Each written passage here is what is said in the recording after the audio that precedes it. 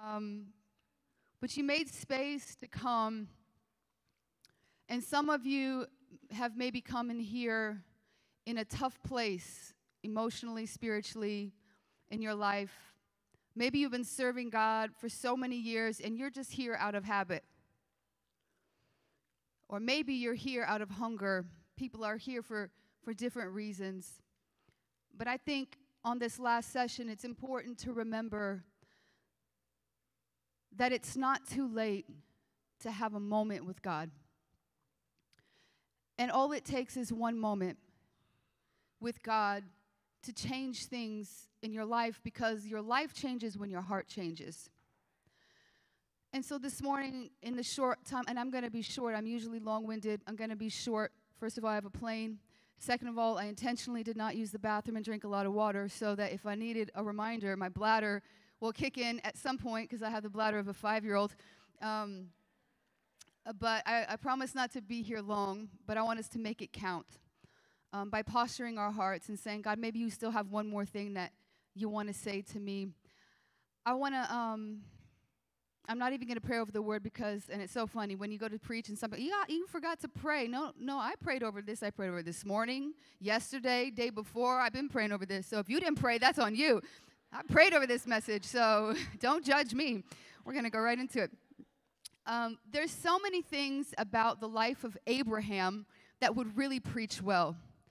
If you've studied the life of Abraham, the father of our faith, I mean, there's so many things to think about that you could get up here and just preach so hard. You could talk about the fact how he left his country and the comforts of his home, and he obeyed God, and he went to a new place, and that's harder than you think. Trust me, I've done it before. And he just set out, and I could sit here and preach that, and we could all shout and scream. I could preach about how he obeyed God even more dramatically than that when he took his only son, not his only son, his promised son, and walked him up a hill and was willing to sacrifice and give back to God the thing that he gave to him. And I could preach all day about how God requires the same thing of us, how everything that God gives to us is never really ours, and we have to always hold on to it loosely and be ready to offer it back to God, because every gift you have, every talent, everything you have in your life is really a gift from God, and it's his. It's not yours. You're an owner of nothing and a steward of everything. I could preach on that, and we could be very inspired. I could preach about how when his body was as good as dead, he believed that God would do what he said he did, and he conceived and this miracle child. And we could talk on and on about the covenant and how radical his faith was. If you want to know how radical his faith and his obedience and surrender was, just go to Hebrews chapter 11 and hear them just rave about him. Go on and on about how great and amazing Abraham was, the father of our faith. And most of his life preaches so well, except for there's a little part in there that's kind of messy. And I love this because the fact is, between Moses, David, and Paul, they wrote most of the Bible. That means most of the Bible was written by murderers.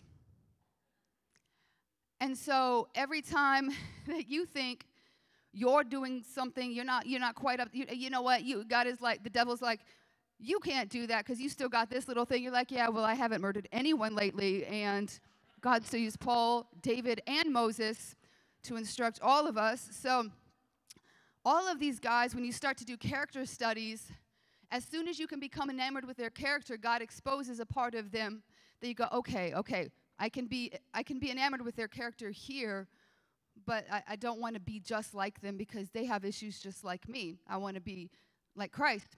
Abraham had a messy part in his story. And here's the funny part, is that God could have kept that between him and Abraham. And God decided in Scripture that he was not going to delete that scene. He was not going to delete this scene from Abraham's story, that forever and ever we were going to stand here and we're going to talk about his most embarrassing failure. He said, I'm not going to delete that because I think the people need to know about your messiness, because I need people to know that I do my best work in the dirt. I do my best work in the dirt, in the mess of people's life, just like when I created the whole world, but when I wanted to do my best work, I came down and I reached into the dirt and formed Adam, just like when the woman was caught in adultery and I reached down and I put my finger in the dirt and wrote in the sand. God has always done his best work in the dirt. And so when Abraham's life gets messy and a little sticky, Sometimes we can want to avoid it. I'm sure he wishes this was not left in the scene. This is the part that he wishes wasn't being preached, but I want to preach it today because I want us to be reminded of what God can do when God puts his finger and touches the dirtiest places of our life. In fact, one of my favorite, most encouraging verses in Scripture is in Hebrews 11, going on and on about the great faith of the people in Hebrews 11, and it says this, whose weakness was turned to strength. Woo! Lord Jesus, I love that verse. It ministers to me because it's telling you, yeah, they were strong, but they were strong because I took their weakness and I turned it into strength. So they're not above you. They are right there, and if you will offer your weakness to God, he can turn it to strength, and he turns around and says this about them, the world was not worthy of them. And so many of the people in that chapter made horrifying mistakes, and Abraham was no exception. Today I want to talk about the part of the story that he wishes got left out. We all know it. God had promised him a son, and he is the father of our faith, right? He's the faith guy. And God has promised him a son through which all nations will be blessed, but it's been a long time and the promise hasn't been fulfilled. I don't know if you've ever been there. God makes you a promise, it hasn't been fulfilled, and you start to squirm. And this is what happens in Genesis chapter 16, verse 1 to 3. It says, now Sarah, Abraham's wife, had borne him no children, but she had an Egyptian slave named Hagar. And so she said to Abram, the Lord has kept me from having children. Go sleep with my slave. Perhaps I can build a family through her. Her suggestion. Abram agreed to what Sarah said. He didn't even fight that at all. He was supposed to at least be like, that's not, okay, fine. It was just too easy. So after Abram had been living in Canaan 10 years, Sarah, his wife, took her Egyptian slave Hagar and gave her to her husband to be his wife. So Abraham has a promise from God, and Sarah suggests that they find another way to do it, and he agrees. Now, they had many maidservants. Slaves in that day was not what we know in the Western world as slaves. It was a very different scenario. So Hagar is one of many maidservants they have, and she has actually become one of the most trusted maidservants in the inner circle. Now, anyone in Abraham's camp, because of God's hand of provision and blessing, everyone attached to him is blessed. So his family is blessed, his servants are blessed, and so Hagar is living in the blessing of being connected to Abraham. And so she is one of many, and somehow she works her way enough to, out of all that they have to choose from, Sarah says, I think I pick Hagar.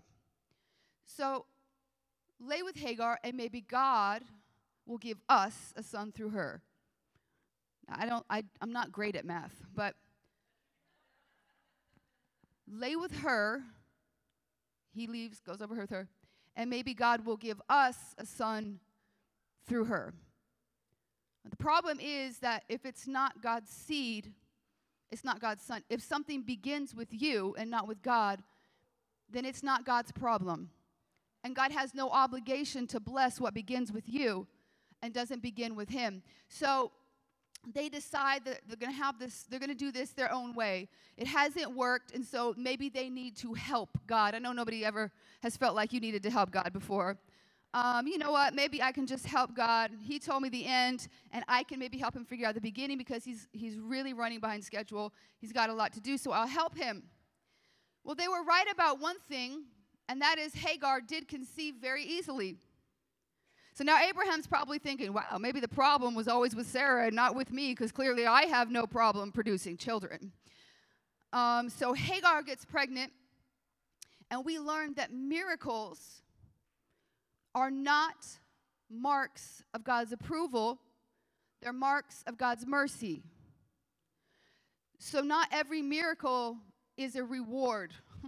Sometimes it's just mercy because Ishmael is a miracle, but he's not a reward.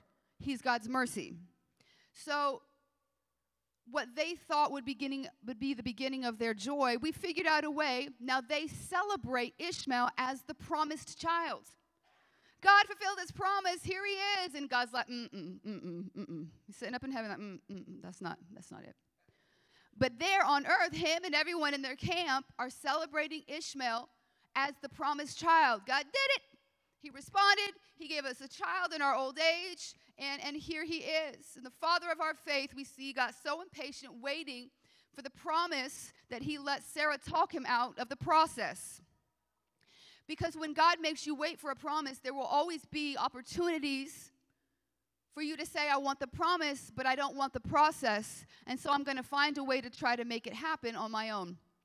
Now we pick up in verse 3, it says, so after Abram had been living in Canaan 10 years, Sarah, his wife, took her Egyptian slave Hagar and gave her to her husband to be his wife. He slept with Hagar, and she conceived. No issues. And when she knew she was pregnant, she began to despise her mistress. And then Sarah said to Abraham, remember, this was her idea, right?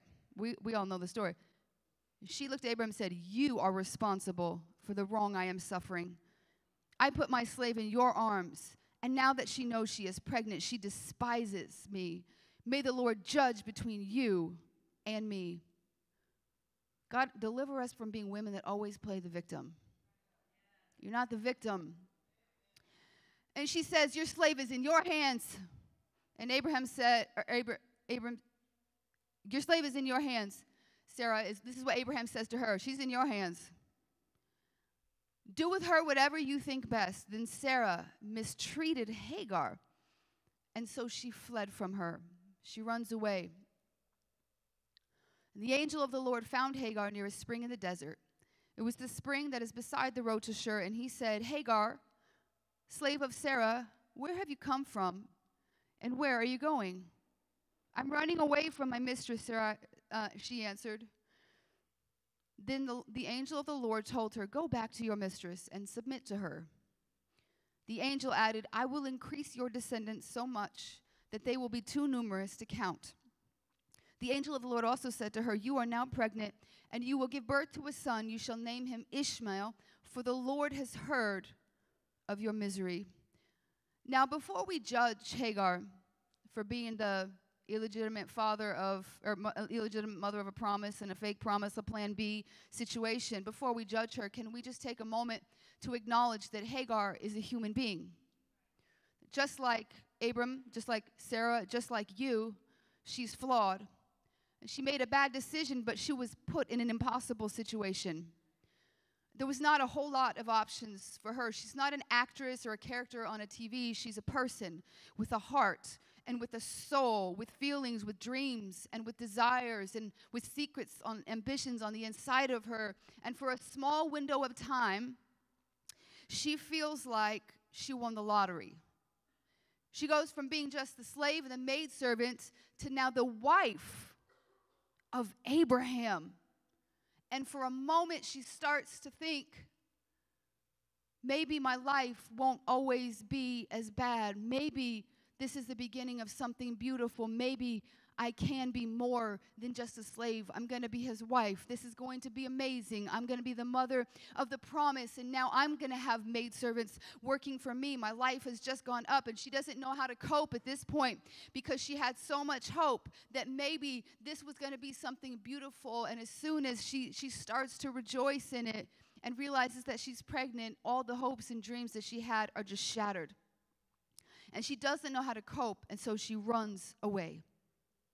How many times have you run away from memories? How many times have you run away from your feelings and just ignored them? How many times have you run away from your responsibilities? So don't judge my sister Hagar, because she is a person just like you, and she does not know how to deal with the disappointment and with the devastation, because after a life of oppression, she thought for a moment she would be more than just a maidservant. Maybe now she would be somebody, and then all of a sudden she says, now I'm worse off than when I began, because now I'm about to be a single mother. I want you to imagine the emotions and the thoughts that are running through her head and through her heart as she starts to run away. Where am I running to? I have nothing. I have no one, no support. I want to feel her tears soaking the dust that's kicking up on her face. I want you to imagine the reality of her as she wanders, and she has never, ever felt so alone in her whole life. Maybe some of you know what that feels like, because she is carrying something that's not designed to be carried alone. You're not supposed to be pregnant and alone. You're not supposed to have to process this and be alone. But now she has no support. She has no provision. And now she finds herself just wandering out in the wilderness. And I'm not sure where I'm going, but I can't handle being treated like I'm being treated back then. And it's in the moment that she feels the most alone that someone appears out of nowhere. And out of nowhere, someone appears, and she discovers that you are never as alone as you think. And that no matter how lost you feel, you are never beyond being found. She is out in a wilderness without a cell phone, without GPS, without absolutely anything or anyone, and she feels like she's never been more alone. And suddenly, in her isolated place, in her hiding place, in her place of sorrow, and being excruciatingly in pain inside, in that place, all of a sudden, she finds out that she's not as alone as she thought she was. And without identifying himself, this being identifies her. And he stops before saying, hey, let me introduce myself. He says, Hagar, servant of Sarah. In other words, I know who you are. You didn't just run into me. I found you. And then he reveals himself. He is the angel of God. He is actually God himself coming to meet the most likely person. Do you know how many people in this day would have died to have an encounter with God like this? Do you know how many men and women who would have given anything and everything to see God like this, to hear the voice of God? And he picks one person, a rejected and despised servant who is wandering around feeling like she just lost everything. And all of a sudden he appears to her and he says, I know who you are. And with full knowledge of who you are, Hagar, I want to ask you two questions. And it's not questions that I need answered because I already know. It's questions that you need to stop and ask yourself. And he says this, Hagar, where have you come from? And where are you going? God stops everything to come and ask her just these two questions. What is the significance of these two questions? Where have you come from? Well, you know that I'm her servant, so you know I came from her camp. You know where no, Hagar, I need you to ask yourself, where have you come from and where are you going? Early in my ministry, I preached this passage a lot. I preached about Hagar so much. And then I had put the message aside for many years. And when I moved to Dallas a few years ago, and was in a place where I was sort of kind of wondering where God was. And I went on a Saturday night to a church that was not mine. I just needed an extra service because I needed to just sometimes you just need a little additional. So I found a church that has a Saturday night. And I went Saturday, and there was a Jewish rabbi. And never in all of my ministry, I have preached about Hagar since I was a teenager. And I have never, ever heard anyone else preach about her, anything like this. And this rabbi had the nerve to I thought he stole my notes. He got up there, he was a Jewish rabbi, and he preached almost, and I felt it was eerie. I felt like this is bizarre. And it's like so much of everything he's saying is everything I preached about this message. And in that moment, I felt like Hagar in the wilderness. And just for this moment, God was like, yeah, I just want you to know that I see you. And you feel lost, but I haven't lost you.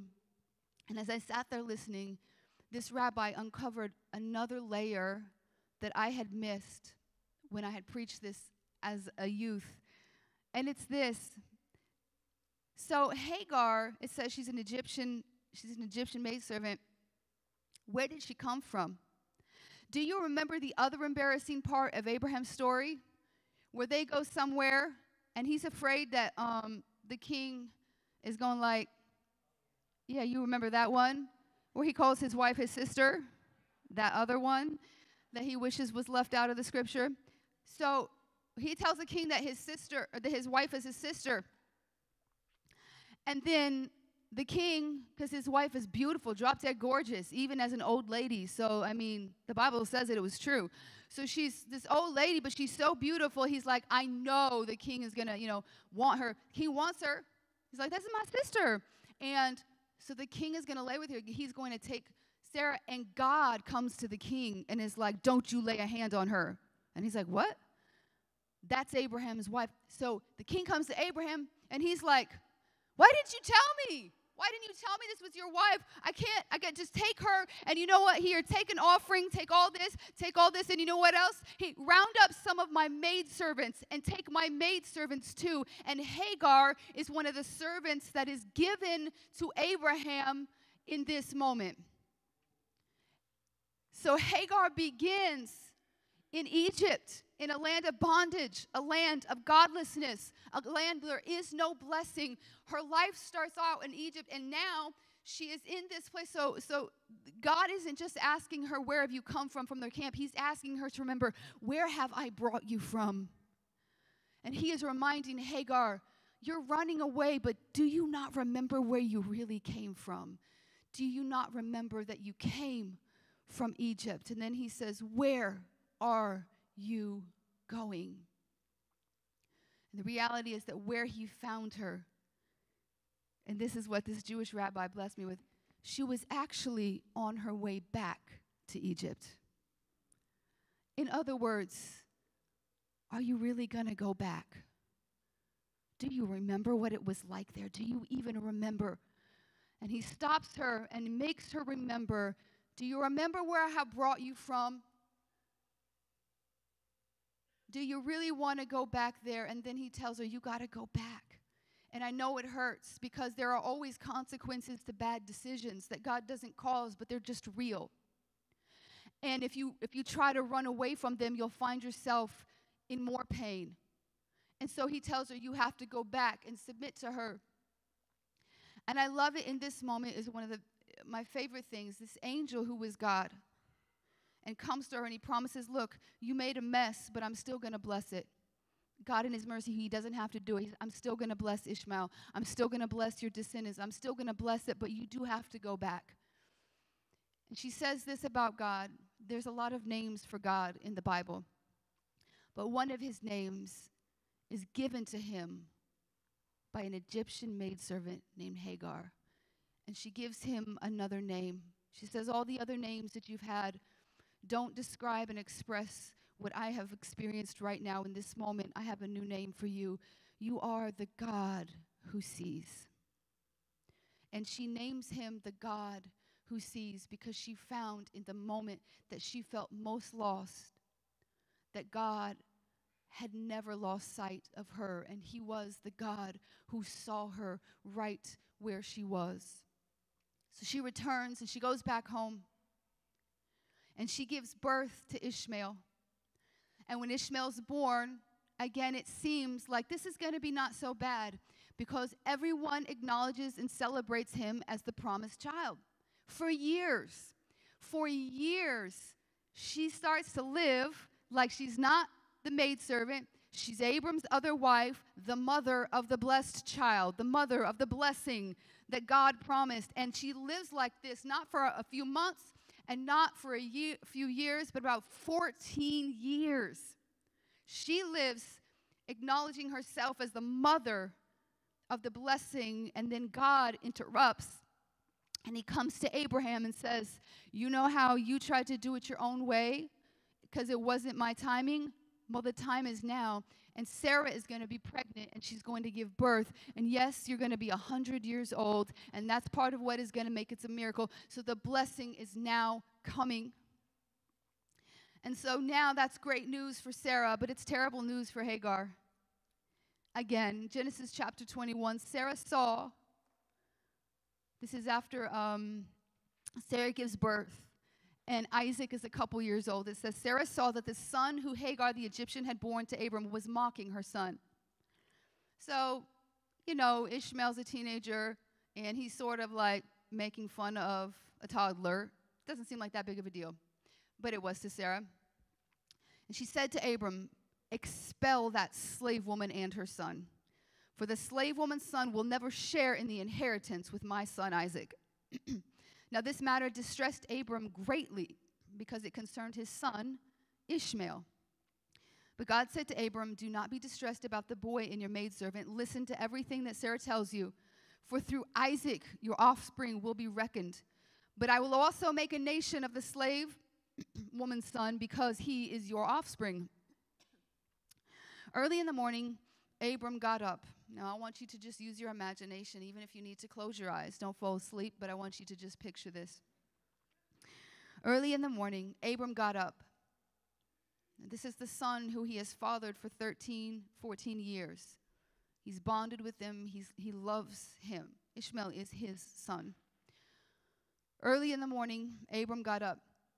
He took bread and a skin of water, and he put them on Hagar's shoulders, and he sent her away with the boy. Wonder what that goodbye was like. And she left, and she wandered in the wilderness of Beersheba. And when the water in the skin was gone, she left the boy under one of the bushes, and then she went off and sat down nearby, about a bow shot away, for she said, I cannot bear to watch the boy die. And as she sat nearby, she lifted up her voice and wept. Then God heard the voice of the boy, and the angel of God called to Hagar from heaven. What is wrong, Hagar? Do not be afraid, for God has heard the voice of the boy where he lies. Get up, lift up the boy, and take him by the hand, for I will make him into a great nation. And then God opened her eyes, and she saw a well of water, so she went and filled the skin with water and gave the boy a drink. And God was with the boy, and he grew up, and he settled in the wilderness and became a great archer. So Isaac is 2 or 3. Ishmael is mocking him. Sarah sends them away. A teenager whose life has just been ripped from him. 13, 14 years, I go from being like the one everyone's looking at like, that's the one, to now I have to watch my mom carry this stuff on her back, walk me around this wilderness, and we've got nowhere to go, and the food is getting lower, and the water is getting lower, and he sent us away with some supplies, but it's almost gone. And it gets to the point where it is so desperate that not only has his life been taken from him, but now literally his life is about to slip away. He has been without food and water long enough that he is about to die. And Hagar takes him and sits him under a bench. And again, she leaves him. And she comes over here because it is so sure that he's going to die that she says, I've been through enough. And it's bad enough that I'm going to have to figure out a way to bury my son out here in the wilderness and find a way to go on with my life. If I survive, I'll die soon after him. It's bad enough that he's going to die, but I cannot bear to watch him die. And so she comes to another place, and he's crying over here somewhere, a teenage boy crying, and she's weeping and crying over here. I don't know whether or not they could hear each other, but the Bible lets us know that God heard them both. And he comes, the God who sees. This time he doesn't come in a way she could see, because God doesn't always show himself the same way to you. And this time she can't see him, but she hears him. And he says, Hagar, what's wrong? And he says, I've heard the cry of your son. I have heard what you thought no one else could hear. And it is in this experience that she finds that the God who sees is also the God who hears. He's the God who hears your cries, and he's also the God who hears your unspoken cries. He's the God who hears the things that you haven't even been able to find words to articulate or express. He is the God who sees you right where you are, and he's the God who hears you. He hears the cries of your soul. And he says to her, I have heard your son, which means, I don't know if you know this, Hagar, or not, from where you're sitting, but he's still alive. If I can hear his voice, he's still alive. Get up, because the thing that you thought was probably dead, all right, and you're over here grieving it, and the truth is he's not dead yet, and I'm not done yet. I heard his cries, like a cry of a baby when they're first born, that lets you know that they're breathing. That cry of sorrow was actually the way you could know he's still alive. So he says, go back. The thing you thought was dead or almost dead is actually alive. It's not over, Hagar. I know you thought it was all over, but there's still more. And I want to tell somebody in here today that it's not over, that it's not the end, that there is still more that God has heard, that God has seen, and you have come in this place. Maybe some of you, all you needed to know and be reminded of is that God sees you and that God hears you. And for some of you, the thing that you have given up on, God says, I haven't. Maybe it's a dream. I don't know what it is, but God has come to say it's not dead yet. And he says, get up, Hagar, and go to him and take him by the hand. And when it feels like it's over, just like the first time, God shows himself to her in a new way. And he opens her eyes to see a well that was right there. God sometimes will come and show you that right in front of you has been the thing that you really need. Did he cause a well to appear, or did he just open up her eyes to see something that was already there? I don't know, but God comes and says there's provision. There's something there for her. And so as I close this morning, I want to just remind you that wherever you are in your life right now, you came here to try to find God, but God never lost you. God saw you in your home before you got in a car or on a plane. And God saw you with a pillow over your face crying into it. And God saw you, the tears that you tried to hide from your children so you could look strong. And God saw you in the bathroom and in the shower crying. And God saw you and he heard you. And you didn't have to come here to find him, but you did come here. And so he refuses to let you leave here without the knowledge that he has always seen you, that he is the God who sees, and that he is the God who hears. So before I pray and just close, I want to leave you with some homework. When you go home, I want you to sit down and make a quiet place, and I want you to write down 2 questions before God and answer these 2 questions, the same questions that God asked of Hagar. Where have you come from? And where are you going? Sometimes the biggest problem is that we've actually forgotten. It's so easy to forget the places God's brought you from. In the middle of your wilderness season, especially when you feel so much weight in the now, you lose sight of where you could have been. And I want us, from the youngest to the oldest, especially the oldest, who might have just been, now you're just going through the motions. And God is like, no, you're here for a reason still. I want to refresh and stir something up in you again.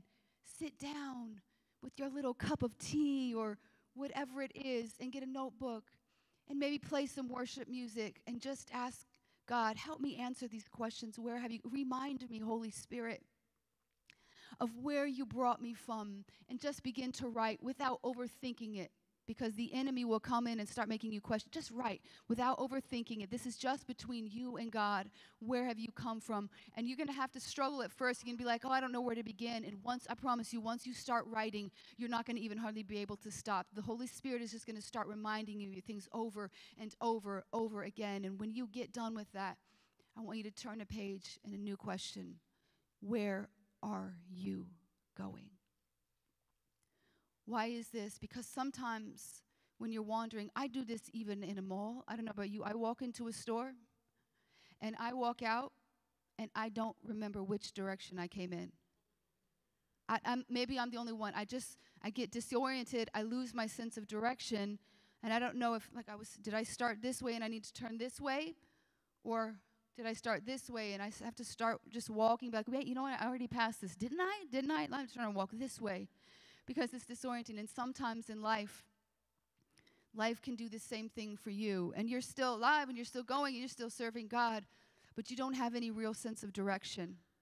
And you have to stop and ask yourself and be honest, where am I going? The things that I'm doing in my life, what direction are they taking me? Do I have vision? Do I have an idea? Are the things, the way I'm living, is it taking me back? Because God, I had a season in my life that was hard, and then God, I feel like He revived everything, and He stirred me up, and I was in a great place, And am I still in that place? Am I still in that sensitive place to God where I can hear Him? Or have I slowly just drifted? Or am I moving backwards? Or am I moving forwards? Where are you going? Where have you come from? And where are you going? That's your homework. Are you ready for homework? Can you do that when you get home? Because I believe that God has met us in this place. For some of you, just as a reminder, some of you, this is that wilderness for you. And God has come just to remind you, I see you on the back row, on the front row, in the middle, out in the lobby, that I see you right where you are. He is the God who sees. And He is the God who hears. Before Sister Maggie comes back, could you bow your heads and just pray with me? Father, I thank you for the privilege of just standing before these beautiful women who are your daughters, who you love. And most of them are women that I don't know personally, but I stand as your messenger because you do know them personally. You know every detail of their life. God, you know exactly where they are. You know the prayers that they have been praying. You know the wandering. You know how tired and exhausted and weary they are. You know how lost some of them feel. And so I'm asking you, Lord, in Jesus' name, in this moment, that they would sense your nearness and that they would be reminded that, God, you see them, and God, you hear them. And God, even if they have made a mess, you will still lay your hand on it and bless it. That you will bless even their worst mistakes, that you still have a future, that you still aren't done. I pray for some people who have given up, maybe on the call of God on their life, maybe on dreams that they had. Maybe they've given up in their spiritual walk and just settled wherever they are. God, I pray that you would remind them that it's not over, that you're not done, that you still have more for them. God, I pray that when they walk out of this place, that something that was said in the sessions that they've sat through, God, would resonate in their hearts and would take them, give them courage to face the next level, give them courage to fight the next battle, give them vision to cast in their home. God, give them the passion that they need to get up and to seek you again and to love you again and to find you again and to serve you again and to offer their gifts to you again and to offer their life to you again. I thank you, God, that the enemy's lie is being broken off their life, that lie that you are done in their life, that you are done with them, or that it's too late. I thank you that it's broken off their life in Jesus' name. And I declare that these women walk out of here not the same, with a new sensitivity to you, a new understanding of you, a new revelation of you. Maybe for some you had always been just the God who sees, but today you're the God who hears. A new revelation. I pray a new hunger to be stirred up, a new passion inside of them to serve you. God, a new conviction, a new fear of the Lord, a new level for all of them. I pray that they would not leave this place the same. In Jesus' name, If you believe it, say amen. I love you guys. Thank you so much for coming, for listening to me. I love you. Thank you. I appreciate you guys.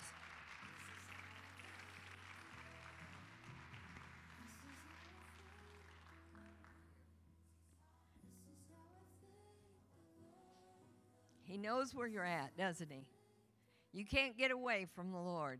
It has been our intention to pour into you this retreat time that we've had together so that when you go from here, like she said, you will be empowered and you will be able to be used of the Lord in a mighty way and realize that He has great things for you, no matter where you're at, what condition that you're in. He wants you to go in His strength and His power and be used of Him. And we're so glad that you have been with us. And let us just stand at this time, and we're going to just have a word of prayer. We're going to dismiss you.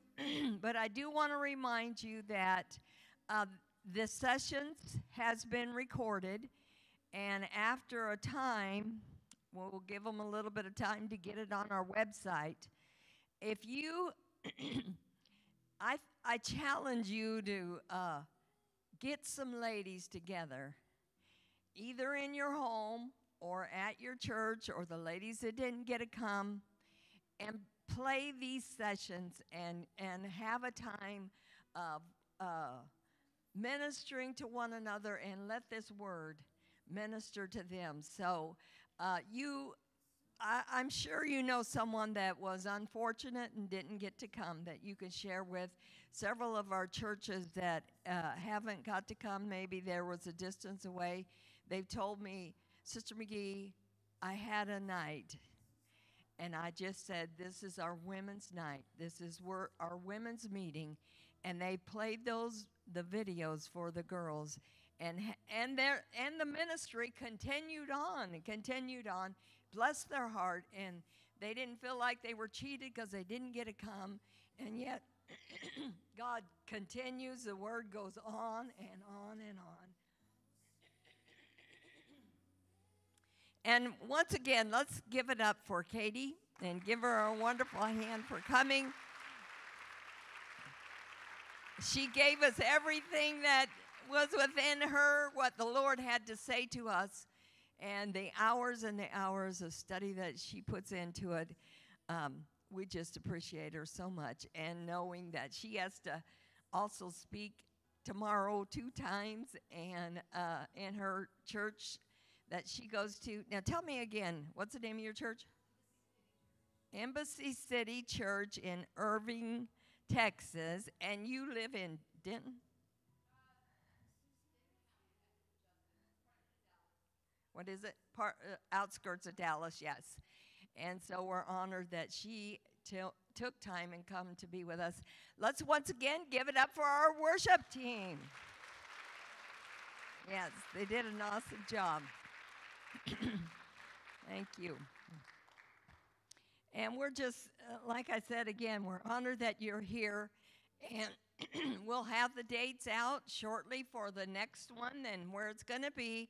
And so be watching, and next year you'll want to invite someone else and bring them, and we'll have a bigger place that we can just house everybody. And we just want to thank you again. And now let's look to the Lord in prayer. Father, we're just so grateful for what you have done in this meeting. Lord, we come with hungry hearts, and we've been fed. And now, Lord, we feel that you have strengthened us. You have anointed us. You have empowered us in a way that we can go and we can be used mightily of you because of the word that we heard, because of your challenging our hearts. We pray that you would go with us, and we pray that you would give traveling mercy upon all those that are traveling today.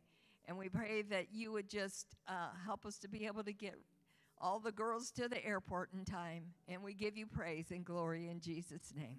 Amen. Okay, be sure to tell the people that you see from the church here, thank them for their hospitality and how they've done a wonderful job housing this meeting.